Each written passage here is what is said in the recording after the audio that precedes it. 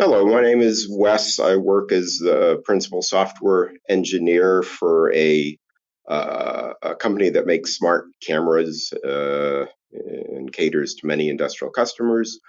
I've been using VS Code for a few years, and it's awesome. I give it 5 stars. Prior to the existence of VS Code, or at least my awareness of it, I had been using Microsoft's Visual Studio development environment for many, over 10 years, and love it. I mean, it's not free like VS Code, but I've know that that's kind of the reason why I like VS Code is because they're both Microsoft products, and as such, like it's easy to set up the same hotkeys and do everything. I can do things edit wise very quickly with Microsoft Visual Studio, and that easily translated to VS Code, which was a major advantage.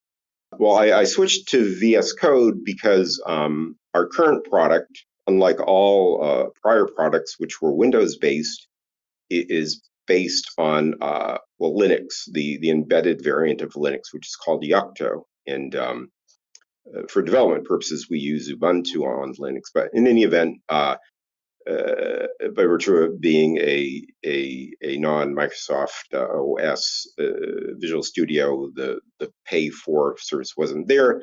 But it was a godsend when I found out VS Code is there, and not only is it there, it's free. So that kind of saved the day, you might say, when it came to our Linux embedded development. VS Code was great, easy to take to port, basically a large code base that had developed over years under Windows, and make it so that it would be portable to Linux. And that was easy. I mean, it's easy because by VS Code just uses the GCC compiler under the hood, the GDB debugger under the hood, which is what any integrated development environment, be it Eclipse or whatever, running on Linux, it just ends up using the standard compilers and debugger interface. And so VS Code was a very nice GUI exposure that maps to those pre-existing tools that do the actual hard work. And again, since it was very similar in the keys and using to Visual Studio, which I had used for over a decade, it made the transition for me exceedingly easy compared to like we tried Qt Creator, which is a competing product. But it drove me nuts. I couldn't map the keys to do what I was familiar with. You've done something a certain way for many years. It's exceedingly difficult to teach this old or new tricks in any way. So it was that there were myriad ways in which it was awesome, and that captures a lot of them in ACES. Well, when it comes to reasons to use VS Code, I think they're abundantly obvious. I have a nephew who works for a large financial company.